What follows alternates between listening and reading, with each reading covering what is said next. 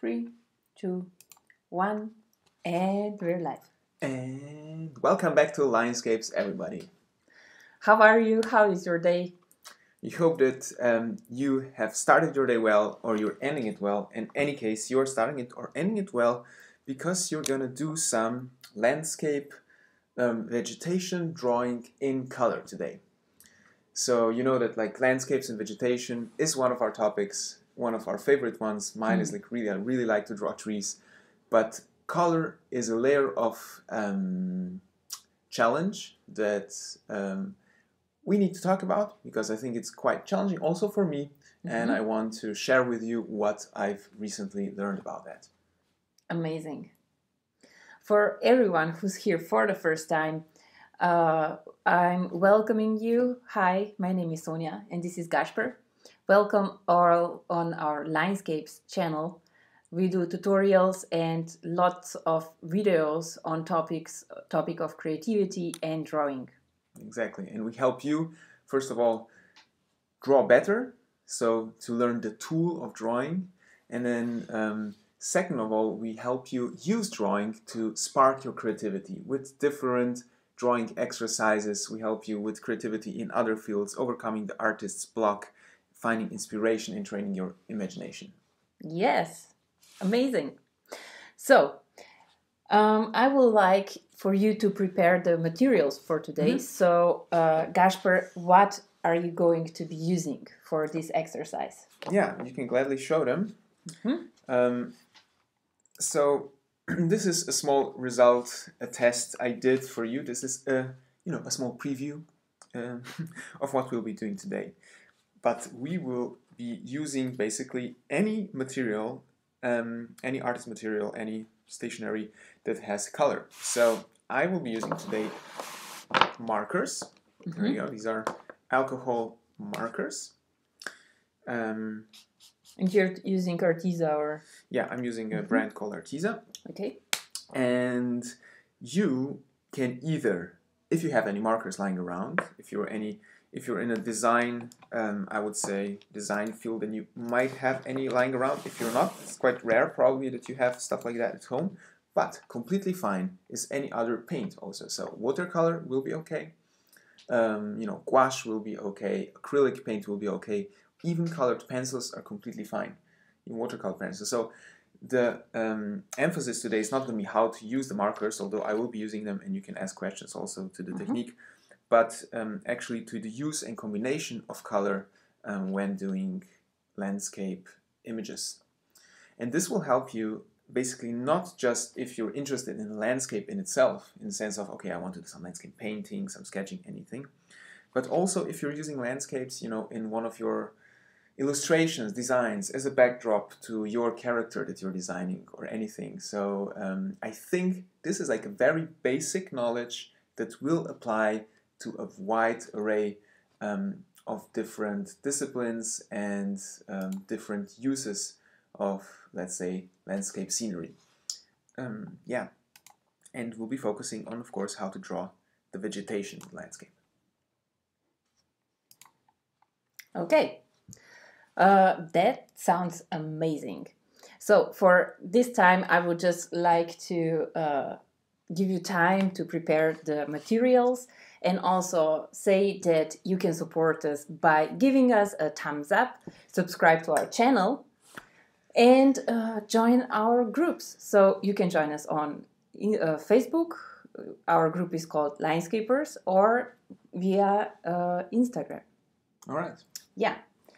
So, I would just suggest that we start. Yeah, let's do it. So let us get like 3 "I'm ready" from the chat, so we know that people are so far. Yeah. And apart from that, also interesting. What I'm always interested in is like, where are you tuning in from?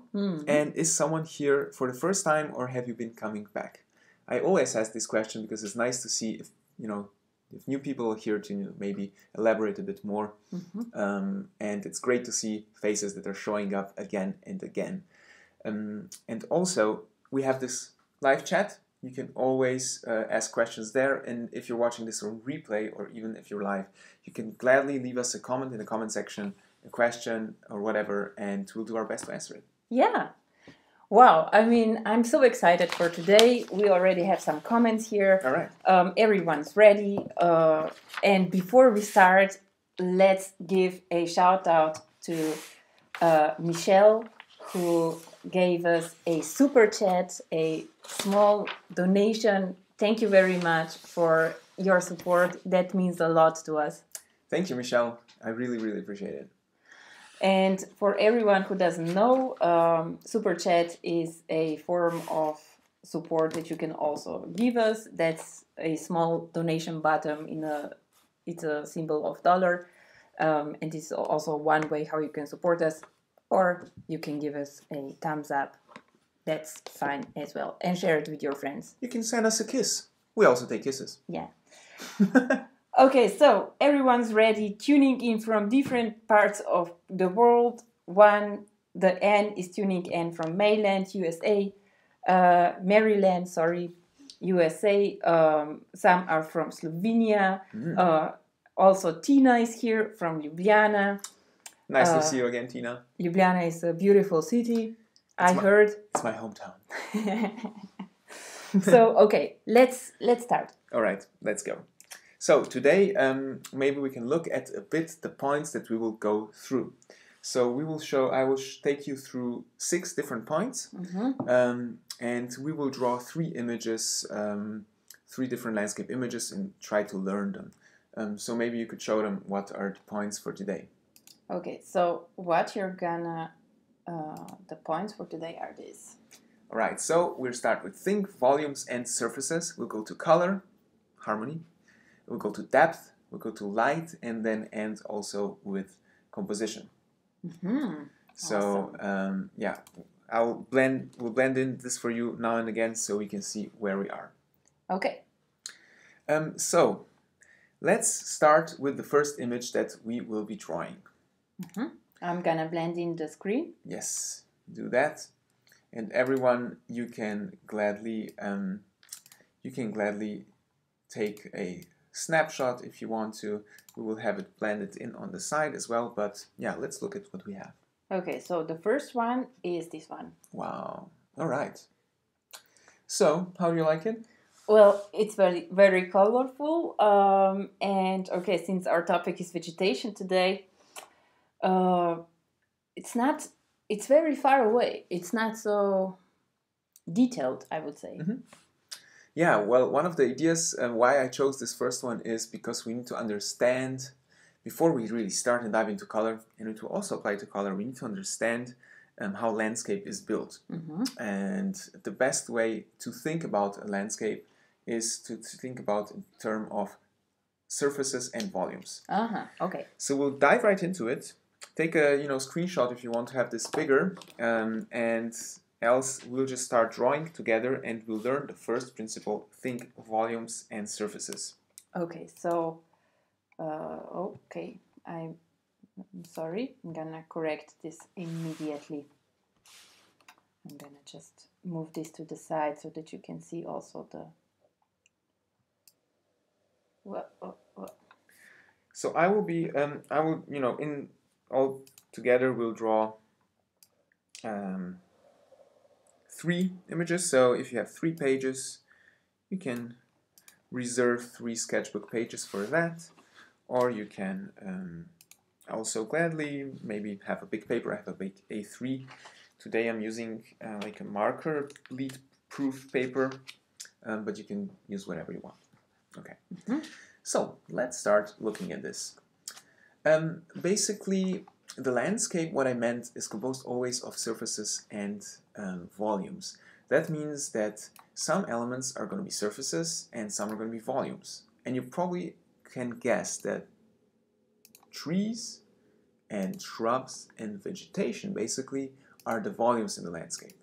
And then fields and grasslands and everything else is the surfaces. So let's first draw this really simply, really exaggerated simply, just to understand, just outline what we see to understand this volumes and surfaces. So basically I will start with the first surface that is really near to us. So this is this first hill, right? So this is this first pasture, grassland, something. and it's just like a surface, right? This is all I will draw now. So then let's look at, then we immediately have afterwards, I will kind of move from front to back. We already have like a hedge. And I will just draw it really simplified, just like a small cloud resting on the ground. So this is already a volume, right? And then let's go on. So okay, we have this small house here. This is not so essential for us, but I will still I will just outline it. I outline it real quick. So so we did it, but it's enough. Then we move to the next layer back. Then we see here right of the house are like 3 trees. I'll just do the outlines first. You see, we can basically see the how they touch the ground. They're just 3 like volume bumps. And then we can, if we are going even further back, behind the house there are some more trees, some smaller ones, some shrubs. And then there is another pasture. Look at that, like that. My God, your voice is so nice just to listen to. I mean, you could be the next Bob Ross. I'll work on my Bob Ross talking skills. So let's draw some trees, people. Let's draw some trees. If you draw a tree wrongly, don't worry. There are no mistakes, just happy little accidents. Happy little clouds. It would be totally funny if I talk like that all the time. Yeah, but when I went to secondary school, yeah, or the art school, there was like an older art teacher, and his voice was just like someone would tell us some bedtime stories all nice. the time. Yeah, his voice was really rough, probably from smoking, and. But still, it was so when he was you wanted that he gives you the corrections because it was just so pleasant to hear his voice. This is really nice. It really helps. If someone has a nice voice, then usually I fell asleep faster. If a professor had a nice voice, a teacher. Yeah, but I completely understand. Yeah. Okay, so what I'm doing now. As you can see, this is really, I'm not adding any textures at this point because we're only trying to observe the volumes and the surfaces. And you see, basically all the bubbly forms are the volumes. These are the trees, right? Or some hedges or anything. And the surfaces are basically these fields in between. And there's also a line there, I think. Okay, I would like to ask at this point, are you all drawing or is someone just watching? I saw that Eleonora is just watching what's going on and the whole process, but all the rest, what's your situation? Are you following the tutorial or the drawing process and Kasper, or are you just more observer type today? Okay, so Maria is also drawing. Tina is also drawing, probably. All right, nice. So now I will. So now we know a bit about volumes and surfaces, right? Is there any question at this point? So basically, the surfaces are the lines and the volumes are the trees and shrubs. And if you will think about them in that way, it will be much easier now in further steps to color them in, to understand them as volumes, and also to shade them in that way. Okay. Yeah. I always think about the surfaces and the volumes, like the surfaces is everything what's on the ground. It's like a carpet. Yeah, exactly. And then the volumes is everything what's vertical. So I always, when I draw, I always try to draw a surface and then something that's on that surface. And then another surface in the background and then what's on that surface again. Yeah, so really imagine like these trees sitting on that basically flat surface. Yeah, that's a good way to think about it. Okay, so yeah, we have many comments. Samantha said, I'm watching. I will try the tutorial another day. Tina is also drawing along. Kim as well. Wildheart, I'm taking notes to use when I'm watching again later. Carlos, as always, working, but watching with one eye. This is nice, Carlos. I'm really glad that you're working, but you're still with us anyways. This is really cool. Yeah. Okay, so Thomas is also saying, observing for now, thank you, and is drawing, trying to keep up. Is house a volume? Yes. Yes.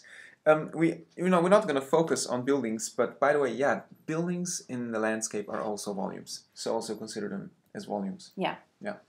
Okay, so everyone's following along, so I think we can move to the next step. Yeah, so point 2, this is the first step, volumes and surfaces. That's why we also pre-drew this outlined today to better explain it. Now we come to the point color, right? So now let me take a moment to explain something about color. This is relevant, this volumes and surfaces, to the color. This way we did it. So, ta-da! I always bring out this color wheel that we did in one of our previous live videos. But it's really true that I really learned to trust the color wheel, right? In color wheel we trust. Yeah. This should be our slogan. That's true. So anyways, interesting thing about landscapes is that the colors in a landscape are usually very reserved, right? And they are, the colors that we will use, or that we generally have to use in a landscape, are usually adjacent to each other on the color wheel. Mm-hmm. So let me explain really quick a color wheel before, if someone doesn't know it. So we have a color wheel displays the natural array of colors in the way they are mixed with each other. And there are cool colors on one side, warm on the other. It shows us which colors we get if we mix, the neighboring ones. Mm-hmm. And we go in depth in this other video about this, but we're going to use it today because the color wheel also helps you find the right color harmonies, right? You always can, if you combine two colors that are opposed to each other, they look nice. If you combine like three that are like in a triangle, it's nice. But also, if you combine colors that are next to each other on the color wheel, adjacent to each other, you get the so-called analogous color harmony. Analogous color harmony. Yes. And this is how landscapes usually look, landscapes. You have either like some dark blue greenish and maybe some yellow, or you have like yellowish and some orange, or you have like a autumn or maybe a desert landscape. So when you do landscapes, unless you're doing like a fantastic landscape, like a background for, some fantasy scene or sci-fi environment on another planet, one should always consider going for adjacent colors. So in this one, we'll go for the greens, light greens, dark greens, and some yellow. Okay. Yeah. So that means that if you're using watercolors, you are playing with the amount of yellow versus green, maybe adding some, if you want to deepen the tones, adding a bit more blue or black or something similar, or brown even. And if you're using markers is a special technique, which is totally different as well. Let us know if you would like us to do a tutorial or maybe a video on how to use alcoholic markers. That's something that's very interesting as well. Yeah, and if you're using colored pencils, there's same as here with alcoholic pencil markers. The similarity is that you're working in layers. Yeah. Okay, so you basically first now added yellow, which is not something that I would think about. Yeah, this is also, yellow. Before you dive in, it's also something maybe you should all do. I want to say this before. Start with a yellow field. Make it yellow. I will make everything yellow because the markers allow me that, and I can go with green over it later. So this is not the point. I'm not making everything yellow to blend the colors better, but because I want to show you still one good example, one important point about volumes and surfaces and color. So I just painted in all the surfaces yellow. I will later make some green, obviously. But remember one thing. the surfaces always look lighter, brighter than the volumes. It's a simple reason for that. The volumes, because they're voluminous, they always cast a shadow. Not just cast a shadow, they have a shade, right? They have a bright side and a shady side, and that's why the volumes will always look darker.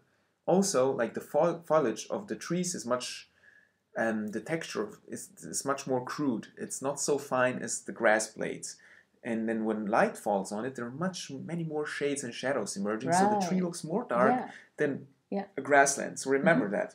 Always the volumes look darker than the surfaces. Okay. Okay. So everyone, let's color in the surfaces. You know, you see the red one, we see a bright green one here, and then some green ones in the back. I will now just go with green over the yellow one, so we get it out, that yellow out. Okay, so when using alcoholic markers, you are you going to deepen the color, or is that your final color, or do you have even deeper tone of green that you would like to yes, use later on? I will add some texture in even deeper green. So right now, basically, you see also the interesting thing about this is that there are different shades of green. You know, the first one is a bit darker. Then the second one here that I'm drawing now, I'm painting in now, is a bit lighter. And what also helps me, I divided these with these lines in these different layers. So this helps me also decide which ones should be darker and which ones should be lighter. And I will deepen the first one, the one closest to me, also with the darker green. So let's do that right now. Also interesting is actually, you know what? The trees, right? Let's do them yellow here as well, because basically you will see, I mean, depends on your medium. I will do it yellow right now, but there's some yellow shining through, so from the back, because they have some holes in them and stuff, so I can kind of afford to do this now. Because markers allow me to go with green over it. If you're doing it watercolor, don't color them in yellow, because you'll have to wait forever for them to dry. Okay, so let's make the first field a bit darker. So I'll take a bit of a darker green, and I will already add some texture.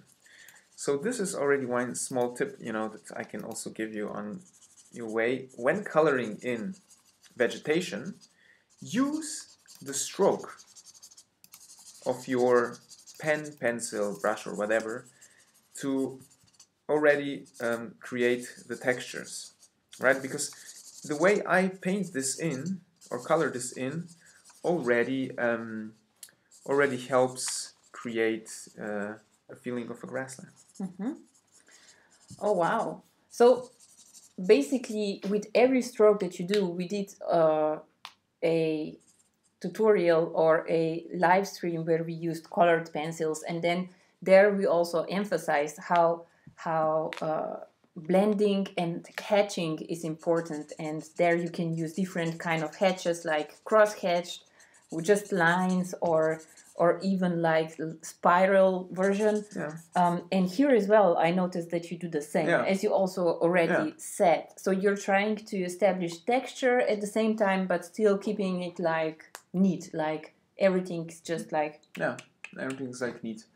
And I will just add texture here in front to you know, because on the back you cannot really recognize much texture. It's just like a surface, you know, monotonous or monochrome, homogeneous surface. Wow, so that's one way. How can you differentiate between different fields? Awesome. Okay, can I give you a small break? Yes, please. Okay, so first I would like to do a shout out to Marie. Thank you very much for your support. This card is for you. It is totally for you. And I would like to read you a few comments. Please do. There are many viewers that would like to see a additional video on how to use alcoholic markers. All right. And then also Semiha said, you guys are going to a special corner in my heart's summer resort. Oh my God, thank you. Whatever you are streaming, I'm exactly looking for the same content. Loves. So Micha, this is amazing. We always get these amazing feedbacks from you and comments on our videos. So yeah, thanks for always writing us. Yeah. And also Olga said, thank you, great. The way of explanation is simple and right. Only what's important. You see? Wow. Gasper, you're doing a good job. Okay. Yeah, and Maria said, I'm using watercolors and it's going slower. Obviously, no problem, Maria. I know. A reason I used, markers is because I want to get to those 3 different examples. You go at your pace, just have us running in the background, and then you can, finish the stuff later. I just want to pack now this knowledge into these 3 images as fast as possible. But the process would be the same. You would also start with yellow, as Gasper first did, and then you would take a green color, apply the green color on all the surfaces that Gasper also applied it on, and then as third layer, when everything is dry, you would go with deeper tone of green and then as the foreground surface. Okay, so what's the next step, Gasper? So next step is we've got the surfaces colored in. Now let's go for the volumes, right? So for the surfaces, I used like a base green, a base yellow to make them a bit lighter. Now I will use a green tone for all the volumes. But I will layer darker green on them as well. Let me just find a fitting green. This is almost the same as the yellow. Yeah. Well, sometimes the tones are so similar. This is Jason. This is about this is the thing about landscape drawing and sketching and stuff. You have this adjacent color scheme, and many things look really similar in color, which is fine. But the value of the color, this means how dark it is the thing that is going to make a difference. So this is a base light green. Now, if you're doing this with colored pencils or markers or something that dries quickly, you can gladly apply a base color to the whole of the tree. If not, you will just apply it to the top of the trees, and then the bottoms we will shade in. So now let me show you right away what I mean. I'm taking the darker green and I'm making the bottom of the shrubs, look at that, I'm making it darker. And I'm leaving some of the bright spots because there's always some spots on the shrub or on the tree, but whatever type of plant you have that is illuminated by the sun. So it's lighter. Because it's 3-dimensional, right? Because there's always like a branch or just a part that is just sticking out of that volume. And think about it, like I said, think about it as a volume. It is a volume. I will not be so exact now about drawing these trees. I won't stress about every branch because I just want to get the principle across. Of course, the tree is a bit different, but all in all, I think we will recognize the landscape again if we've seen it. So look at that. Now I'm adding this darker green to the trees, and let's work our way into the back with the darker green. Well, this looks very good already. And I think it's also a very good choice of medium that you chose for today's workshop or video live stream. Because when learning something new, it's usually a bit better to choose like a very robust tool. Something that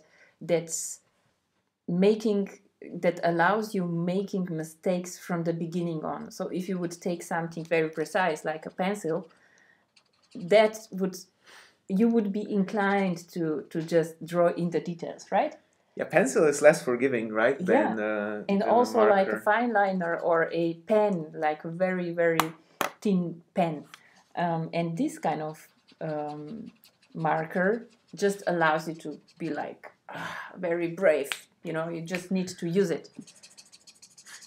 It is a certain amount of bravery.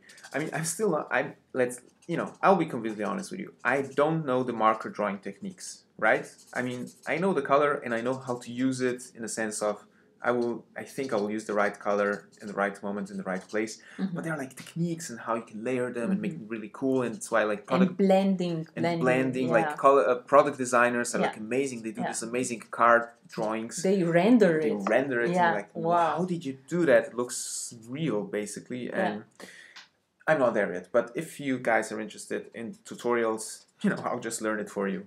Like we did a lot of stuff. Yeah. So, you know, some are using, I'm not sure, is anyone using alcohol markers as well, or are you just alone doing it? But we have here Radka and Anne using color pencils, and Pam and Lena are using watercolors. So, yeah, you have a mixed crowd here.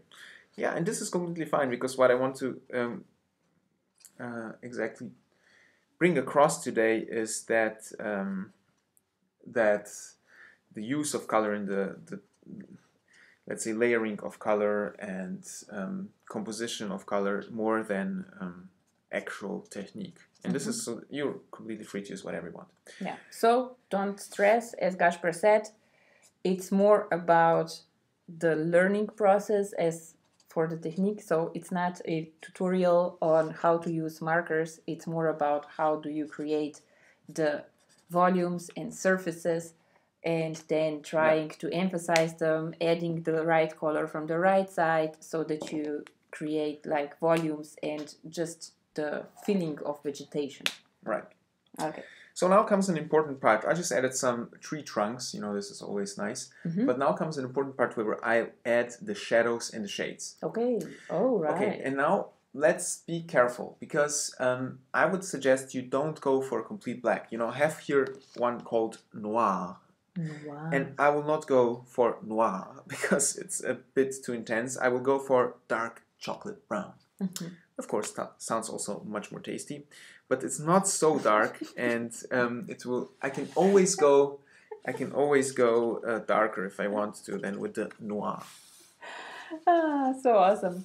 Well, you know, you're not alone using alcoholic markers. All right. Sweet Poison is also using them. Right, Sweet Poison. Okay, we have water-based markers are being used by someone. Then Tina and Louis are using watercolors, and Tina said just to the chocolate. So yeah, I mean, if you read the names on those markers, I mean, they are very creative. I think it's almost the same as with makeup. Makeup, every shade and every tone always has a name, even though the colors almost look identical. But for example, this orange name is pumpkin orange, yellow orange, and then we have pear green. Okay, so and yeah, you have everything. Arctic blue. Arctic blue. Oof. Oh, I'm gonna use that Arctic blue right now. Okay, so now the shading, of course, shading is quite cool. Now, there are two things to the shading. First is the shade, so this is on the tree, on the whatever itself. And the second is the shadow. Now, look at this landscape. Where is the light coming from? The light is coming from actually from the right side, right? So the left side of our trees, left bottom side of our trees and everything is going to be more shaded than the rest. So yeah, this is what I just did. And underneath, you know, I added some shadows. So on the trees are the shades and underneath are the shadows. And I needed a long time to learn the difference between those two. Okay. Okay, so Tina asks, are you shading volumes and surfaces too? I'm not going to shade surfaces because surfaces don't cast shadow. I mean, you know, they're so flat that they reflect basically most of the light. By the way, here I'm just going to add this Arctic blue, but not going to add clouds because this is Sonia's domain and I do not dare enter it. Yeah, I was also thinking about doing another tutorial on how to do watercolor clouds. I mean, I'm so in love with clouds. That's just amazing what you can do with those. Yeah, well, they're great. And each technique is special. I mean, I also saw some amazing example, different artists doing those alcohol marker clouds, but hey. Okay. is there an example that you can give us? When would you add some shadow to surfaces? Yes. When the surface in itself has some subdivisions, and this is what I did here. You know, you see there is a path here. There's also a path going through this field of yellow. What is that? Like some yellow plant. Mm-hmm. I know the name in Slovene, but I have no idea what it is in English. So I would like shade in those areas, because this is where the kind of the surface breaks. There is a change, and then maybe a shade actually emerges because the sun comes from one angle. Mm-hmm. So this is, in this case, I would do it. Maybe, you know, when you have a large homogeneous. I would also say homogeneous. When you have a large area, that's a bit boring. Let's equal. Huge, equal. Yeah. Monotonous. Monotonous, yeah. Monotonous is good. Monotonic. I'm just thinking words now. When you have a big area like that, I will look for irregularities in that area, in that grass. So you're trying to break it a bit. Yeah, there are some, you know, areas that are a bit darker. Here's also something, and this is where I will add a bit of, like, you know, darker tone. Mm-hmm. And what you're using is just a normal alcoholic blender, just to try to blend. So this is markers together. This is a purely marker thing. Like, you don't have to do it if you have your colored pencils or watercolors. It's like you adding water. Yeah, it's the analogs to that in watercolors. Okay, the last thing I just want to add is a bit of gray on that house to not make it so lonely and white. But yeah. But what I also like a lot is that white line here that you left. You know, just not to fill all the surface with the same blue tone. Yeah. Okay, there we go. So, what we learned with this one is, let's recap a bit. I like to recap stuff. We learned. Should I blend in the? Yes, you can blend in and then we'll see where we're going next. The points? Yes. So, think volumes and surfaces and color harmony. These are the two things we basically learned in this one. And I also showed you how to, you know, because of we think volumes and surfaces, how to do this shading and shadows on the trees. But we'll go even deeper into that topic in our point light. So now let's slowly move to the next one. Even if you're not done yet, don't stress. Like I said, you can always come back and do it. Samantha said, "Whoa, it looks amazing." Thank you, Samantha. It's nice to hear. Okay. So what are you writing down? Just the notes, or? Yeah, just the notes for yourself. I like to. Oh, okay. So this is also the time where you can just breathe in and breathe out. You know, just stretch your muscles and your hands and everything before we move on. And also, how are you doing? For everyone who just joined again or are here for the first time, welcome. In our tutorial, we're just moving to the next drawing that you can just start following along. And for all the rest who are already joining and drawing along, then I would like to ask, are you keeping up, or are you having trouble with your medium? Do your surfaces still need to dry? What's the situation? But yeah, Tina said, the train is going. Yeah, that's true. The train is going, but for this exercise, the train is going very slowly. So no rush there. And don't forget to just put the cap on your alcoholic markers when you're done, because they dry very fast. All right. Okay, so let's look at the second one. Meanwhile, while you look at the second one, let's just say this train is leaving analogy is a thing that Sonia always uses. Like, imagine the train is leaving and you just have like 2 more minutes to finish your work, and then you really have to go. And this is like to put you under slight pressure, and it's a good tactic. Yeah. We imagine really trains leaving, and then like, oh, we have to go. Yeah. We experienced that as well, so we know, and we forgot some luggage. on the station. We did? Yeah, right. You forgot like a sleeping mat. Yeah. Somewhere in Italy. Yeah, and I can remember the lady who was there, you know, taking care of the security. She tried to help us to put everything on the train, and we were on the clock, so we needed to hurry. And then the doors just closed, and she was just like, "Miss Scusi, you forgot the sleeping bag," and I was just like, "No, of course we did." You know? Yeah, well. Okay, so this is the next one. Beautiful. So yeah. I kind of deliberately picked, you know, some kitschy. They're almost like too, you know, kitschy. But, you know, no problem, because they're meant to be a bit over the top, so I can show you the stuff that I want to show you. So for this one, we already know we think volumes and surfaces. We start with the surfaces, we continue with the volumes. Let's do this one without doing the outlines.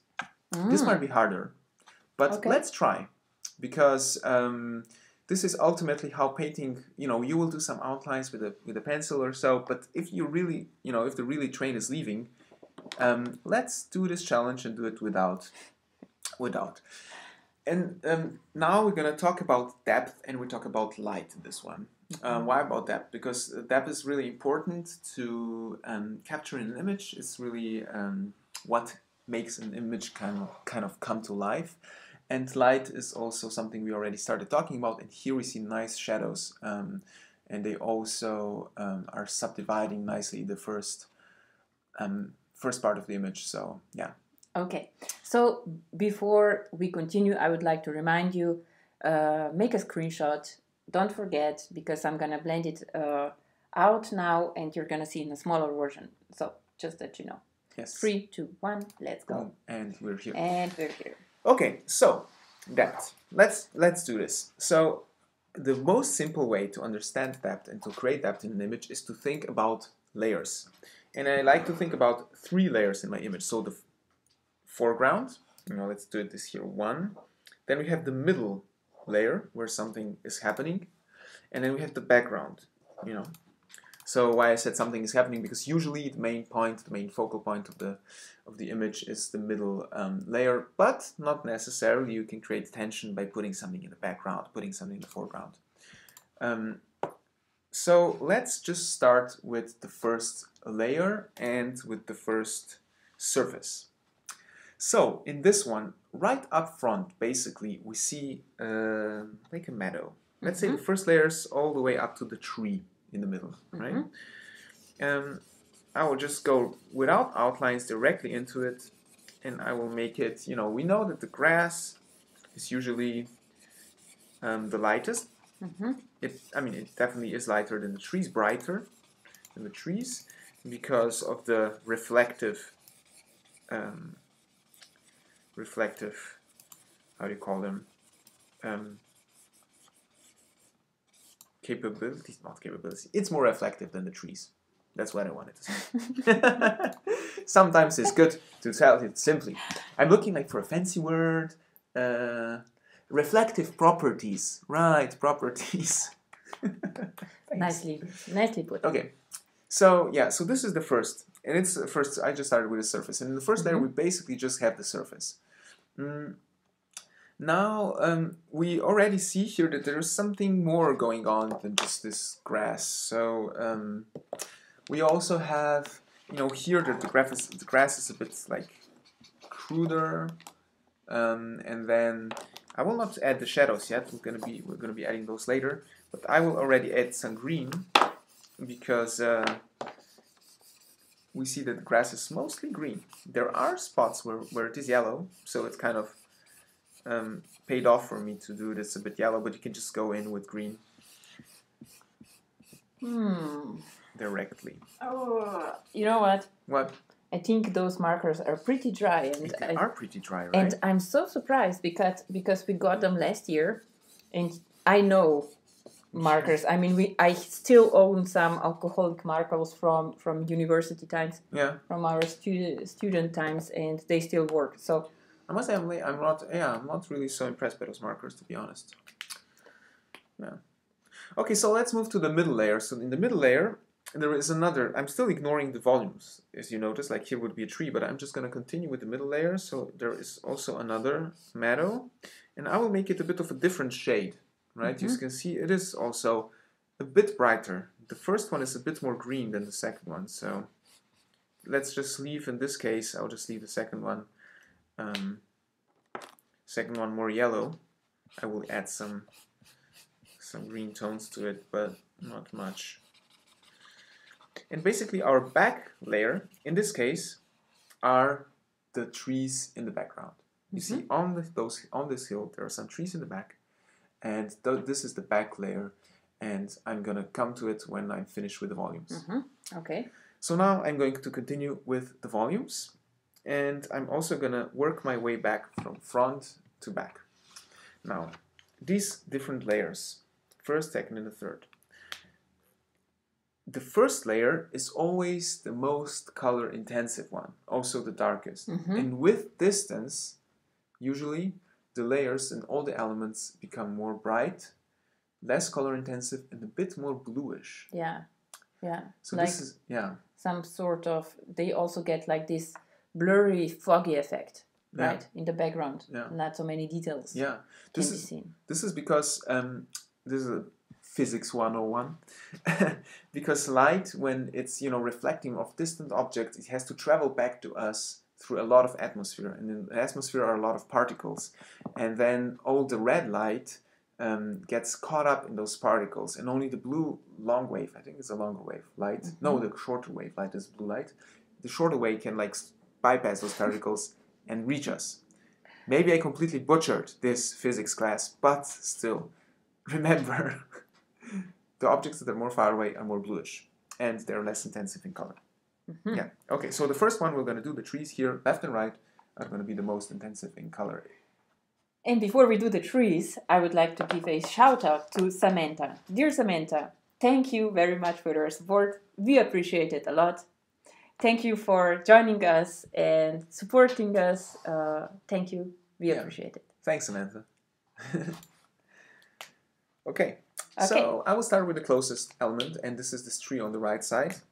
I will already just go in with the darker green, because it's pretty dark. It's the closest one, as I said, this is always like the darkest. You're not going to try to be too precise with this thing, so it's not supposed to be really perfect.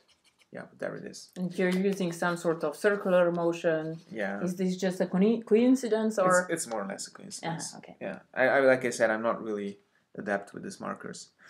So then we have our nice tree in the middle. Our, of course, crown jewel. So you can see it's quite orangey. And so I will just start by adding, it's already turned red. So I will just already start by adding some orange, and then later, because green is a darker color than orange, I will add green over it. So yeah, it has some holes. If you want to know how to draw a tree really in detail, we did a nice tutorial on that a while back, and I think you should totally check it out. Yeah. Okay, so this looks promising. I mean, it's interesting how little do you need just to start getting forms that are pretty recognizable. I agree. So Maria says that you explained the physics of light pretty well. Thank you, Maria. Yeah, and Tina also said on the point where you were explaining about how the detail disappears and the color becomes more bluish, she said that it's like diving. Colors start to disappear with depth. Yeah, right. True. Not that we're divers, we're not. We've done some snorkeling, but that's it. Okay. Okay. So yeah, there you go. Okay. I've already served you some physics, so that I might as well dive into botany. So a tree when it starts to turn red, right, or orange or whatever color in the autumn it does that from top to bottom. So the top of the tree usually is redder first than the bottom. So this is nice. Nice little trick to remember. Okay, so now I did like this one, and now I still have to do this side of the forest, basically as a forest edge. So, and now this is an interesting thing. So you see the forest edge, usually we always think, we see the tree trunks of the forest edge. No, we actually don't. Because the trees on the edge of the forest, they grow, this is also some botany point number 2, they grow branches all the way to the ground to protect themselves from the UV light. Yeah, and you can see that when there, for example, there are some forests, and then when they start cutting the trees, not in between, you can just try to selectively pick the trees and then cut them, or you can just progress from the beginning, from the forest edge and deeper to the forest, and you can always see how the trees get burned from the sun, and because they never developed the protection against UV light. So this is also one fun fact. Maybe you can observe that. And also, not just that, I think it's also like when you're in the forest, the trees also fight for the light. And one way is just to use it as much as possible. Low learning physics and biology here alongside drawing. Yeah, said Maria. Okay. Okay. So we got this is like working now on, let's say this was like the first layer is this tree on the right. I'm also going to add some more textures and details to the first layer because this is how you differentiate it from the second layer. I'm still not adding any shadows. I'm just adding some more textures and details. You know, we can see the grass blades still in the foreground. And this is what usually differentiates the first layer from the other ones, that you can really see the details. You know, I will also use some reddish because some of the grass is already like...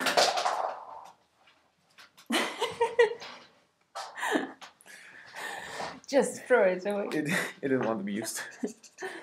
Some of the grass... A shy color. A shy marker. Yeah, some of the grass has already kind of been burned from the summer. Yeah. So...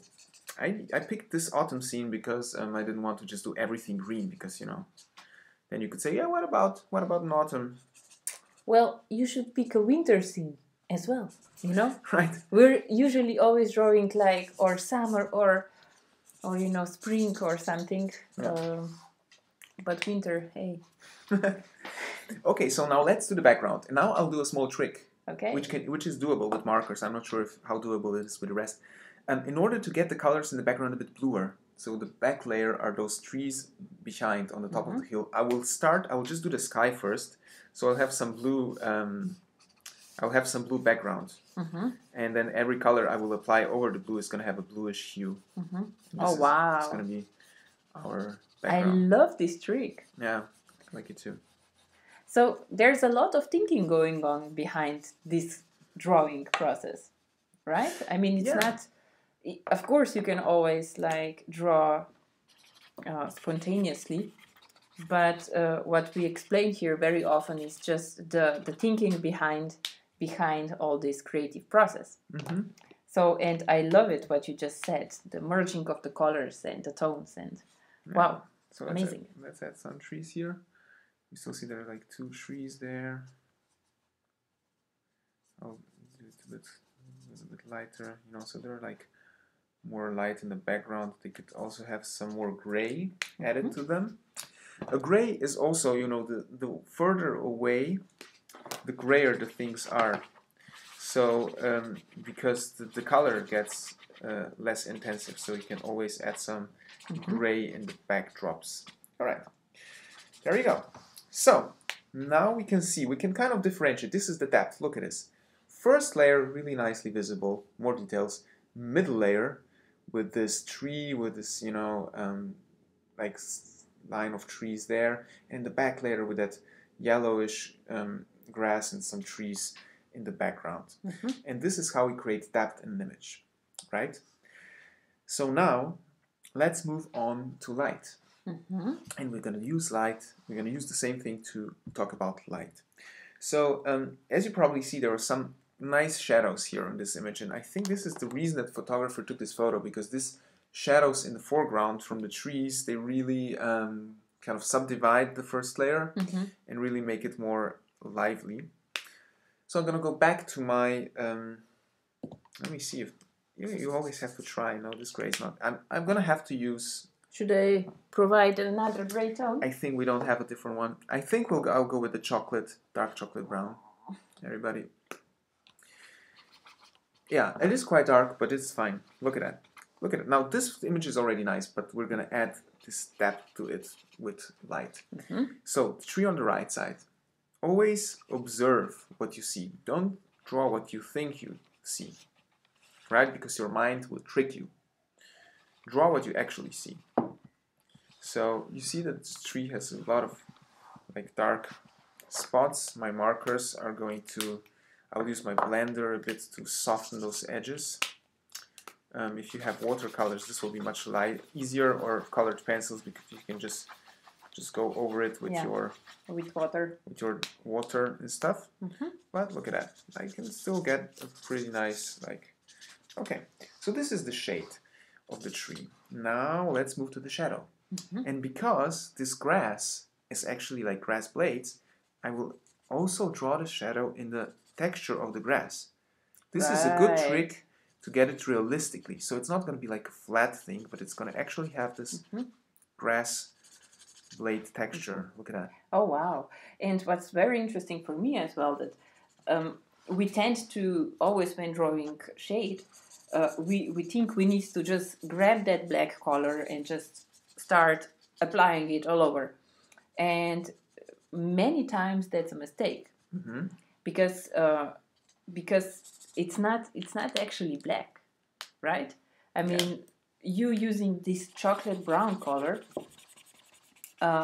is really making this drawing very harmonious. So it binds everything together. If we would take black color, it would just really, with those lines on that surface, we would just cut everything in between. It would be very aggressive. Look at it. I will use black now, just for the sake of for educational purposes. Oh no. Look at that. I will just use it in one corner. Look at the depth of this black here. Yeah. It is a completely different black. It's really... It's so dark. It's so dark. It's so dark. It's like, Darth Vader would be proud black. Yeah. Okay. So now we did the shadows. I think we did all the shadows. Basically, they're visible here. Now let's do some shading. So the shading would also, I would just use the same chocolate delicious brown to do some shading on the trees itself. So maybe if you're wondering, shadow is always the cast shadow. This is what an object casts on the surface. This is what the volume casts on the surface underneath, or on another volume. And shade is the thing, it's the darker part of the object itself. I said this forest edge, it doesn't have, the tree trunks are not visible, but the bottom of the forest edge is always, in a shade. It's always dark. There we go. So you always have like a dark line running from that forest edge. And then the back, I'm really cautious when then shading in the back trees. I would maybe just use some gray, or maybe just a little bit of this dark, because the shadows in the back are also getting much lighter, and so I can just add some little bit of this shading in order not to make it too dark, and I will blend it away. At least try to. Let's see if this works. Yeah, maybe. Wow. Maybe. All right. There you go. Amazing. Yeah? Yeah, I love it. I really like it a lot. Maybe just that tone of blue is not the right one. I think it's just like too azuri in the sense of beach, and just like... Can you give me like another blue? Maybe I can add some more blue up there. Yeah, sure. Let's try this. Yeah. And meanwhile, all of you, bring this sketch to an end, because we're going to move to the next one and to our last 2 learning points for today. And if you have any questions, drop us a comment. Okay, so I think I have here two, but maybe we can just try to break that strong yellowy blue with something that's a bit more cold. Oh yeah. Yeah. Yeah, it's yeah. Oh, I have to be careful with that. Oof, Oof. oof, oof. Ooh, this is strong, everyone. Maybe that was a mistake.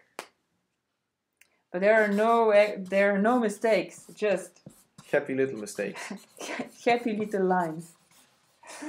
There are no mistakes, people, just happy little mistakes. This could be a t-shirt.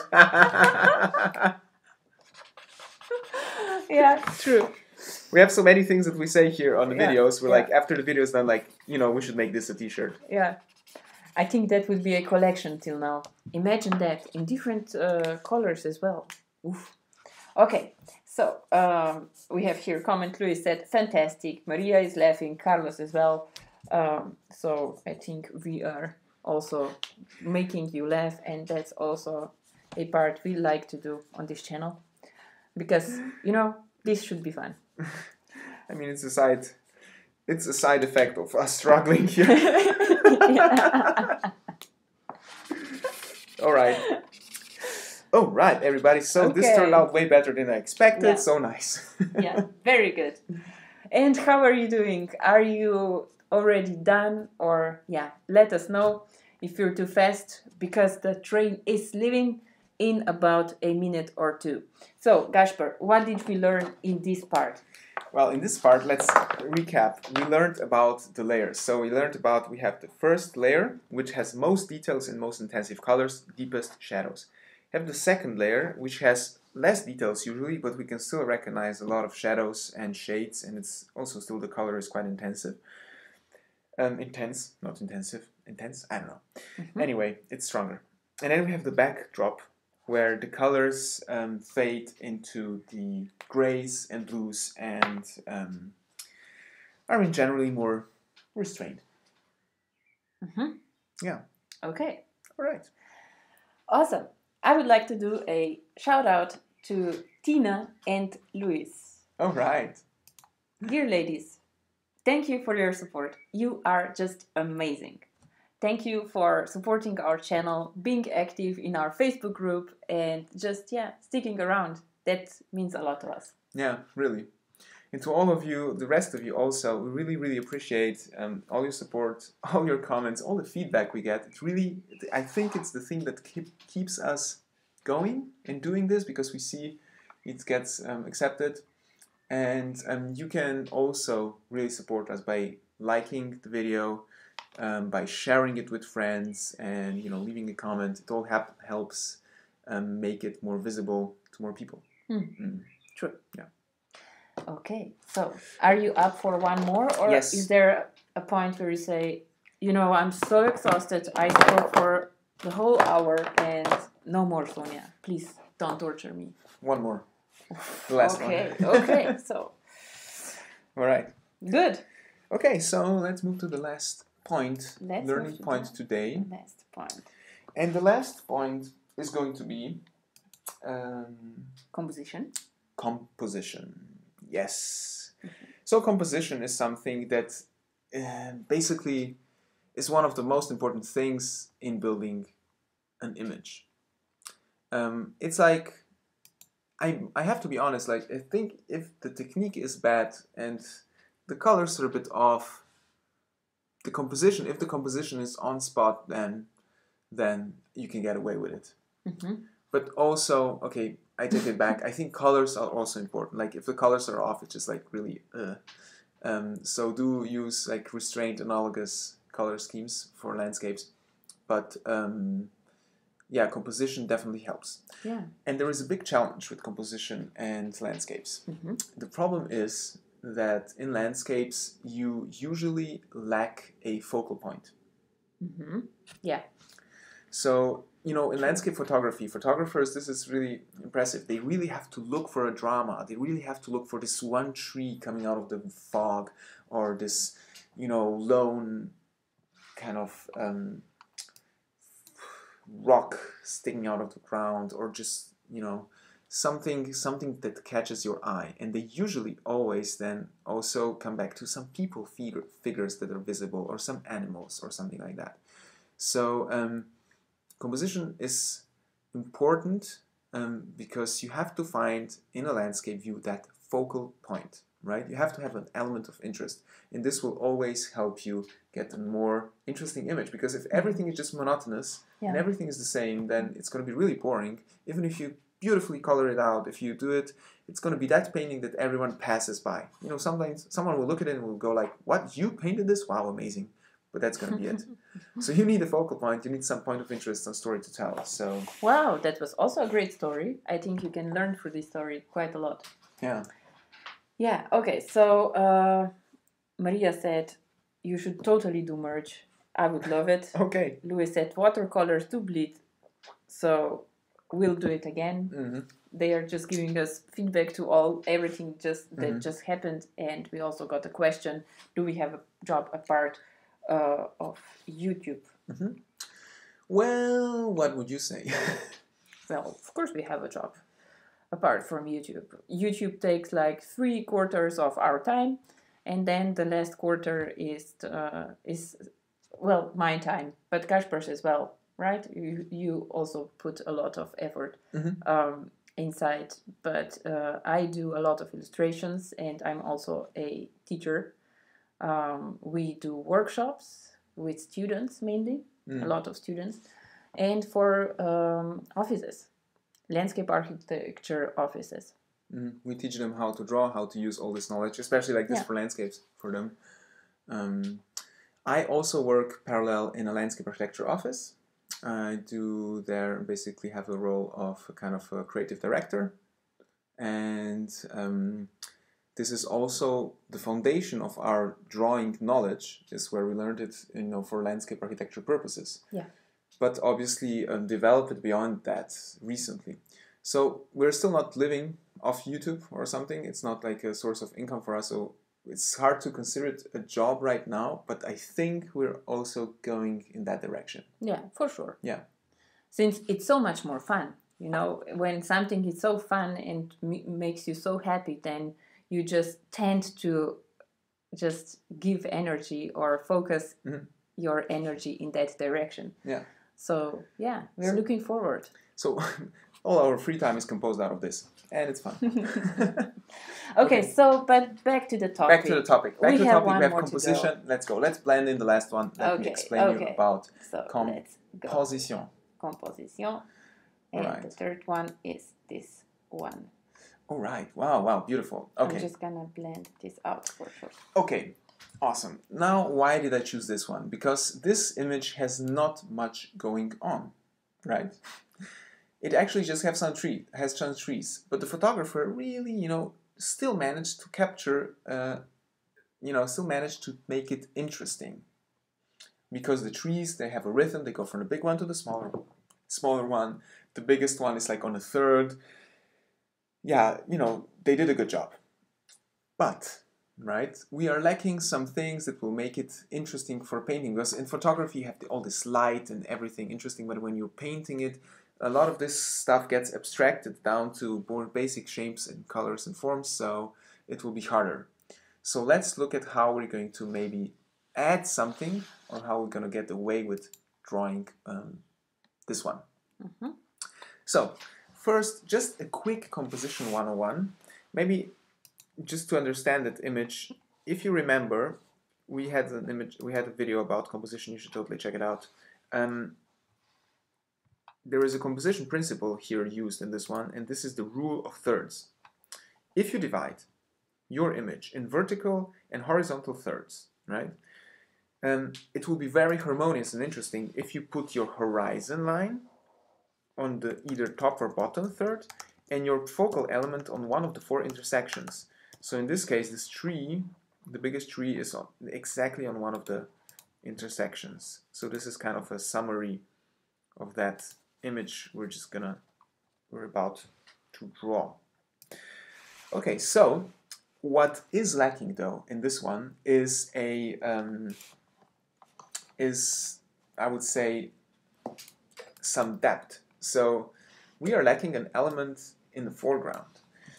And this is going to be, you know, to be really honest, lots of times when you're drawing or painting, you have to also invent something that is not there. So photographers don't have that luxury. I mean, they do other tricks. They like position a model somewhere to make it look perfect, or let, you know, their trained dog run just in a perfect moment. But we here are going to we're going to also add something in the first layer to make it more interesting. But we're going to leave the rest. So this is one important thing you have to remember when drawing landscapes or vegetation. Sometimes you have to invent things that are not necessarily there, that do fit, you know, into the whole narrative, but sometimes you have to add stuff. Sometimes you have to omit things that are there. And, you know, not many people will tell you that, but this is the way it is. You sometimes make stuff up. And if you're, you know, a concept designer doing an environment for something, you make up everything anyway. So, yeah, go for that. Okay, so composition. So this was the first one-on-one principle. Let me just tell you another one before I start. So the first one is like use the rule of thirds. The second one would be balance your image out. So this means if you have like visual weight, if you have something on one upper corner, let's say, then you have to counterweight it with the other lower quadrant, right? So these 4 quadrants, you have to always look that they're kind of evened out. So let's say if you have something here, you put something there, and you have something here, you put something there. So it's like balanced out. Okay. But let's apply all the knowledge we have, and we will start with the first surface in the foreground. So surface and volumes, everyone, as I said today many times. Okay, so I also posted the video on composition that we did a while ago in our chat, and we're gonna also post it in the comments for everyone who's lating this live stream later on. Okay, let me use this one. I'll just use a pencil to show you. If I divide this thing into vertical and horizontal thirds, then we'll put our horizon on the bottom third, and we'll put our focal point, so this is this big tree around here, around the intersection of the third lines. Yeah, okay, so now I'm doing the grass in the foreground. So you see I'm actually already painting in the way that this texture, that this grass is growing. This will help me, you know, in a way that I won't have to add the texture later, but already the surface in itself has this texture. You know, at first I'm going to draw this first area. So this is the first layer, like I said in the previous one, the first layer is all the way up to those trees. Then the trees are the middle layer, and then we're going to have something in the backdrop. Okay, well, I think that's pretty smart, just to start applying color in the direction of the just plants or these grasses that's already there. So I mean, would you always use this, or is it just depending on this technique? I usually use that, I would admit. I think the stroke is a great tool to speed up your painting process, because you don't have to do it twice. You don't have to go back and apply texture. You can already do it in the stroke of the coloring itself. I try to do it with all medium. Wow, and I see that you're doing it smaller and smaller, right? Yeah. Oh, this is a good point. Yeah, so of course up front they're bigger and then they're getting smaller. Well, that's not so. I mean, for us that's something that you notice, but maybe for someone that's also nice to mention. Yeah, this is good. Now I'm going to go to the second layer where I would say the grass blades are not visible anymore, so I can afford to. I'm still starting with the surfaces, right? So no volumes yet. So this is the second one, and then we have maybe all the way in the background there is one interesting thing here. So we see like on the left side you see like there's like a mountain thing. This mountain is almost like a surface, I would say. It has like a bluish hue to it, of course, because it's so far away. And I will add it to the arsenal of the surfaces, because Mountains in the background, if they're really all the way back, they actually kind of behave as surfaces, just surfaces that are vertical. Mm-hmm. You know? Yeah, because they practically don't have any textures anymore. They are just flat with color. Yeah. Yeah. Yeah. Okay. All right. I think we got the surfaces down. Okay. More or less. I mean, we could like subdivide it a bit. Let's see. Yeah, I can use some darker to emphasize some of those grasses up front. You can see, you can just look at the image, observe it carefully, and you will see where the lines, yes, or where the textures are focused. Yeah. And that's something you can do when you squint your eyes. So squint with your eyes and then just try to focus on the darker parts of this meadow here.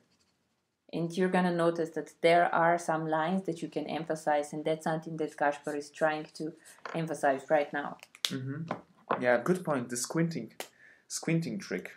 We use it all the time. Yeah, it's so practical. It is. Yeah.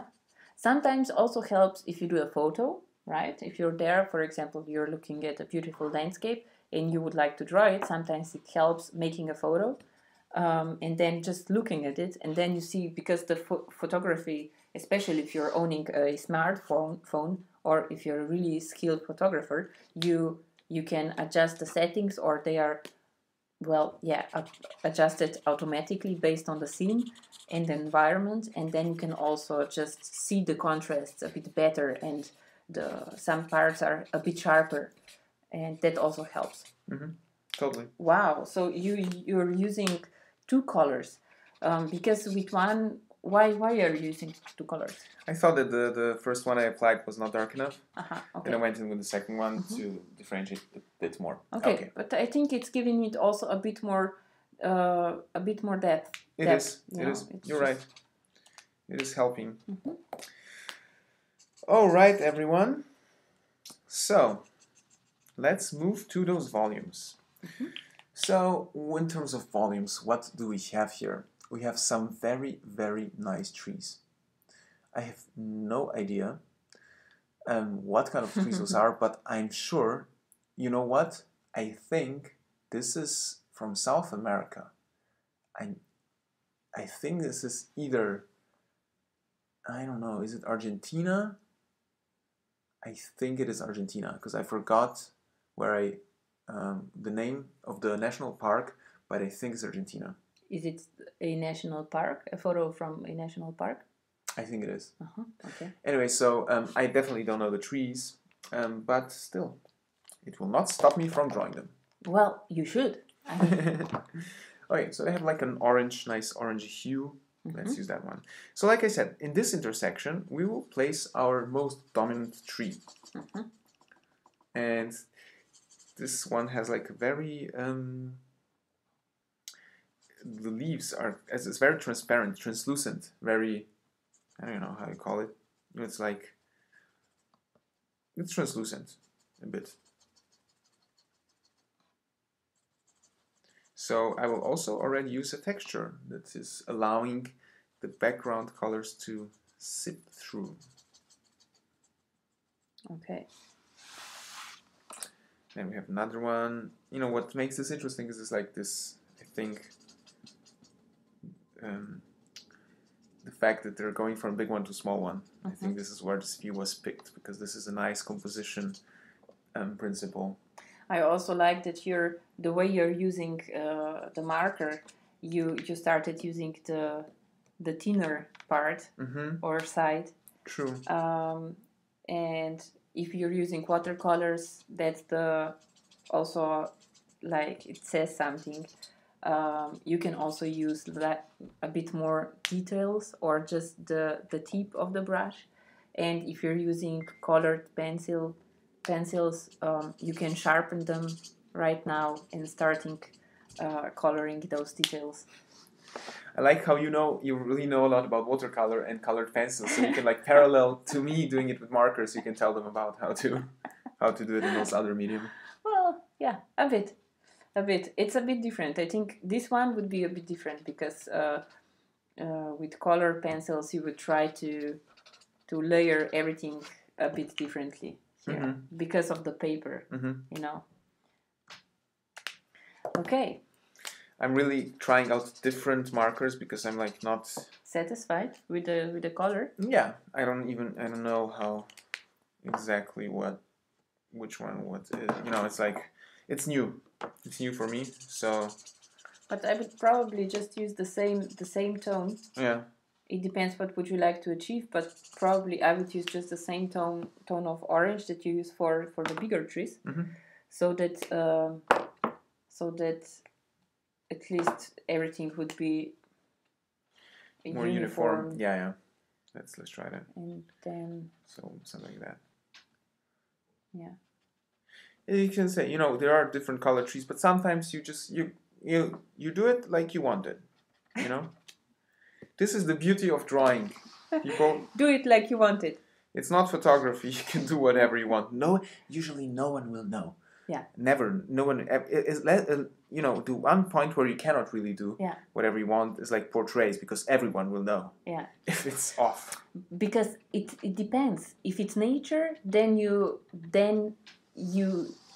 gonna be fine.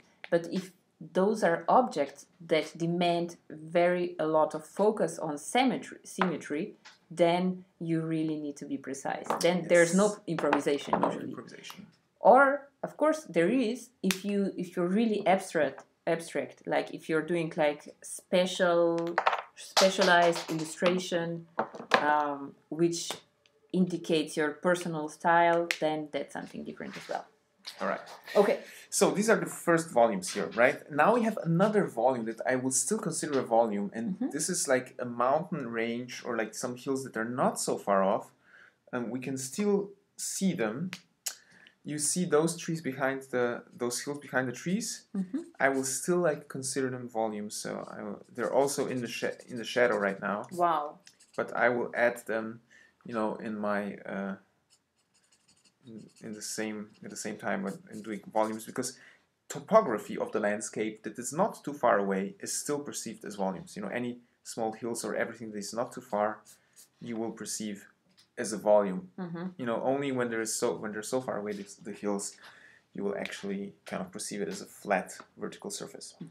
Okay, now I'm really looking forward to using this dark chocolate brown. I think that's black. Oh, did I use the noir? No, it's fine. This one is noir. Oh, yeah. This is the chocolate brown. Yeah. I'm afraid of the noir. Noir. The noir. I'm afraid of the noir. Oh yeah, that's amazing. How you can mispronounce different names, especially if they're foreign names. Oh yeah, we're good at mispronouncing names. We're amazing. We're amazing at mispronouncing names. We're experts. Actually, we're quite good. We practice a lot every live stream. Yeah, that's true. Okay, so now, as I said, composition. So we've got this composition. Now, what is lacking here is, I would say, a counterpoint to this tree, which is here on the lower side, somewhere here. And this is where, you know, our imagination will come in. And, you know, normally I would maybe draw an antelope or a vicious bunny looking out of the grass. But since we're sketching vegetation and stuff, let's go for a shrub. Eh? Yeah. Okay. Let's do it. Let's go for a shrub. So you're probably gonna use the same color of orange? I use for a change. I will do it a bit differently. I want to kind of make it different because it is so near. It is a part of the first plan, of the first layer of the image. So I want to intensify the colors. So I will bring in a bit of green. Ooh. You know, green is going to be in strong contrast to the rest of the image, because green is very scarce in this dry landscape. So I will be bold. I will use just a little bit of green to get our attention towards that shrub right here. There you go. So it's going to be the only green thing that we're going to do, but we're still going to give it a nice, nice twisted kind of, I have the feeling that plants here are like, I'm just making this up now. No idea if a shrub like this is okay. For sure. You know, nature is crazy. It's very creative and never repeating itself. Yeah. In a way, so every tree is unique. I'm sure your kind of shrub also exists somewhere. Definitely. And I'm doing it like a half-dry shrub, you know, like really old, but really resilient. You know, this has some young leaves and branches, but you also have some old, dry ones. And this is actually what will give it some character. Wow, this is really dramatic. That's amazing. Good. So the only thing missing now, you know, is we did the composition. I even think this one is so strong that I have to add some value to this tree here. I mean, this shrub became super dominant. Yeah. More than I intended. So I have to actually make this tree bigger. This happens sometimes as well.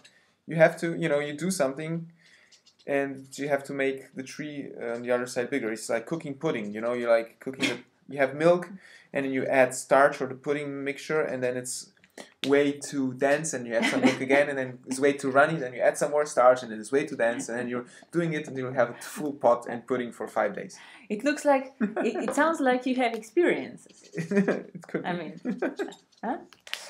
Well, amazing. It looks, I think it looks very, very nice.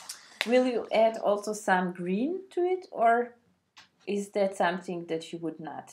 To the whole thing? To that tree that you just emphasized. No, I would just leave it at the shrub. Yeah, okay. Let's overdo it. Okay, so this was a bit of color theory applied here, by the way. So you see, most of this image is like in this reds and oranges, and we made it jump to green. Put it a bit lower. Yeah, we made it jump to green. Is the only thing it's gonna pop out, it's gonna stand out. Now what is missing here for the whole image to look nice is, of course, look at that, on the other side of the analogous scheme is the blues. And of course we're gonna add the blue sky and this is gonna really, really pop then. It's gonna make it look amazing. So I used to really underestimate the importance of the sky until Sonia came along and did all her cloud tutorials, and then I really noticed how important it can be for not for sketching nature and landscapes, because for sketching you're just relying on lines, but when you're painting them in any way, it's quite important. But I'm still, I don't know if I'm gonna focus on the clouds because then I think I'll totally butcher them. Well, you can try, but if you're not comfortable doing it, then maybe that's better not to try. Yeah. Not to try to stretch because you don't know what's going to happen. I mean, I have no idea what's going to happen. Yeah. Since probably someone will repeat after you. Let's just ignore those clouds, okay? Yeah. Let's be rational, people. It was a nice clear sky, you know. It was a nice clear sky in Argentina. And Blanche is saying, "Whoa, looks crazy." So nice to stop by, Blanche. We're glad you're here with us. So there you go. There now my lack of marker skills is being visible because I think you should really be doing like... No, I think there's another thing, which is we don't own all the shades of blue that you need. So that's your main problem right now. Probably. Or challenge. Let's just say it's a challenge. Let's not call things problems. Let's just call them challenges. Nice little challenges. And some happy little mistakes. In your life, you didn't do any mistakes. You just happy little mistakes. Okay. That's an achievement. So here Isidore said, someone said pudding? Where? And then Anne commented, you're too late, Isidore. We ate it all. But you know what? Today I really cooked pudding. So they really cooked pudding today. Yeah. That's what I came up with this analogy. Yeah, so I know we're gonna have it afterwards. Oh, we're so eating pudding. Because we really deserved it. I mean, hands up for Gasper, right? Do a clap because, I mean, you're doing a great effort. Thank you for your energy and motivation to explain everything to us. because this is really, really amazing. We learned a lot. Wouldn't you agree?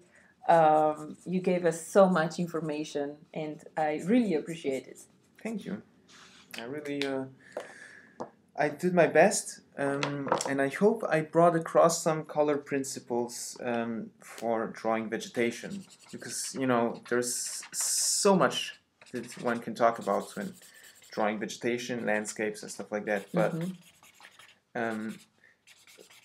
many people want to use color, and this is also a very common question that we got. Like, yeah, how do we use color? And could you do a coloring tutorial on environments, on landscapes? And I know that you have this, when you see a beautiful landscape, you have this urge to do it in color. But I would, to be honest, really suggest that you start by using just black and white. To start doing your landscape stuff with just black and white, and then transition to color once you're really, really comfortable already with your shapes.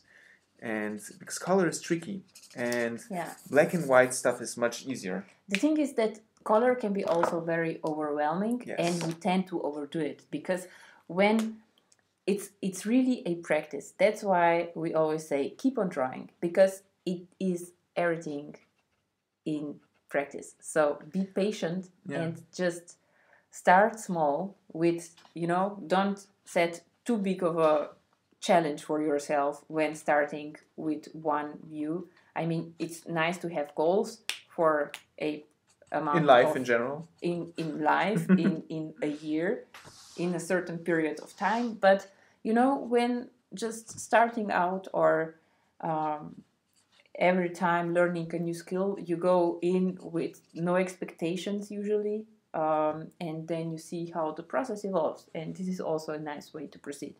Even though you probably have the tools, you bought them, right? You have a set of watercolors and you think, I'm gonna just go out there and do my best work.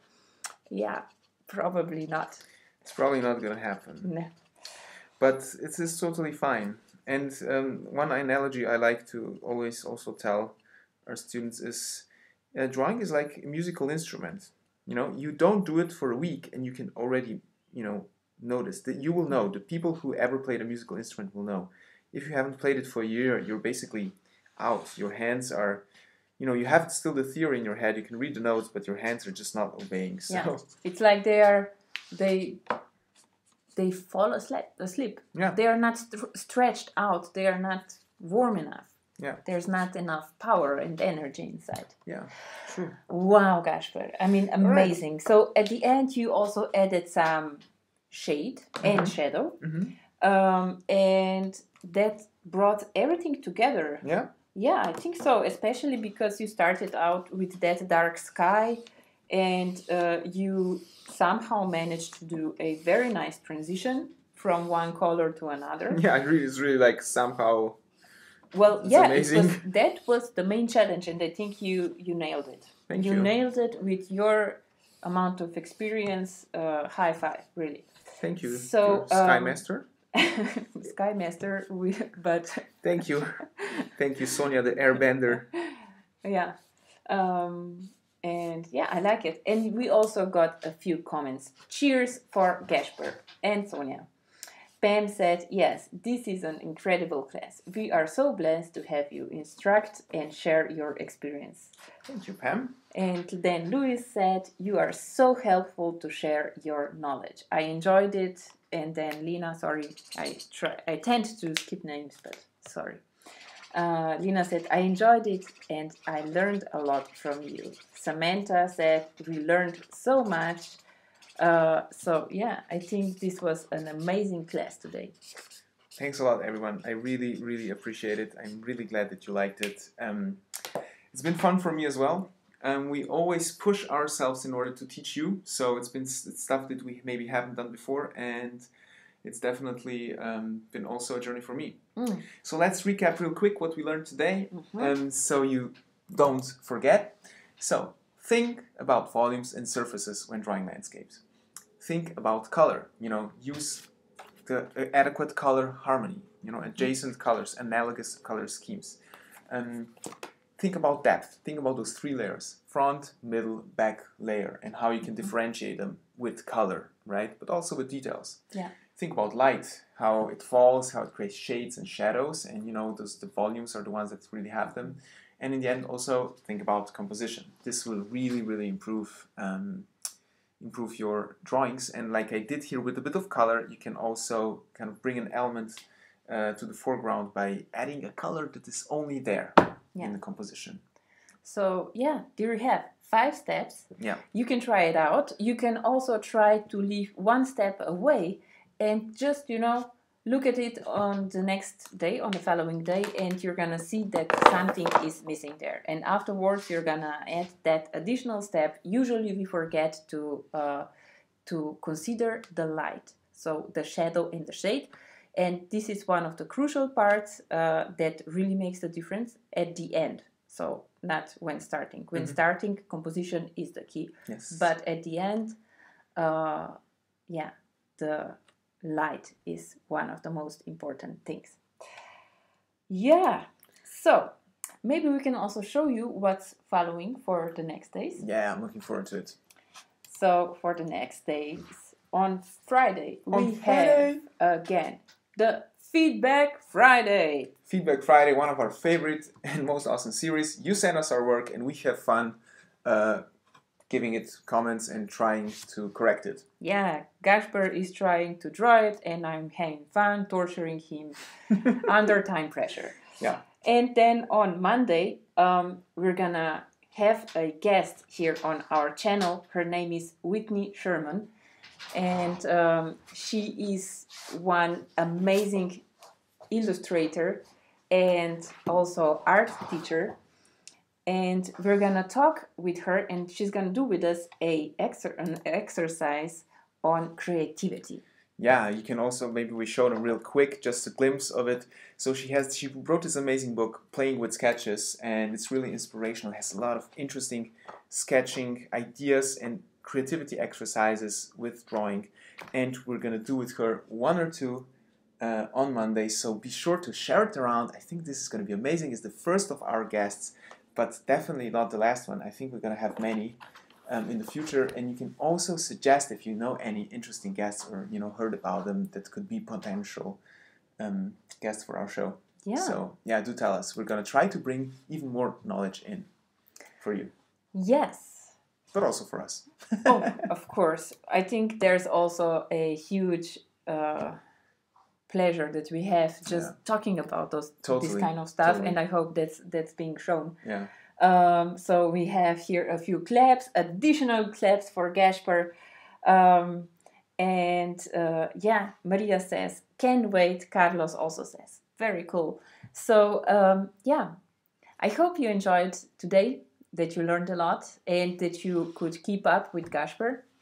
I'm glad you did it. I would also say, if you like this live stream, please give us a thumbs up and subscribe to our channel. Join our Facebook group and be a part of our crazy, beautiful, creative community. You can share your work and get your feedback from us and from that community. There on, again, Facebook group is named Linescapers, and you can also send us your work via Instagram. Yeah, tag us and stuff. The links to those are in the description below. Yeah. So, you know what to do. Keep on drawing. And see you on Friday. Bye-bye, everybody. Bye-bye. Mm-hmm.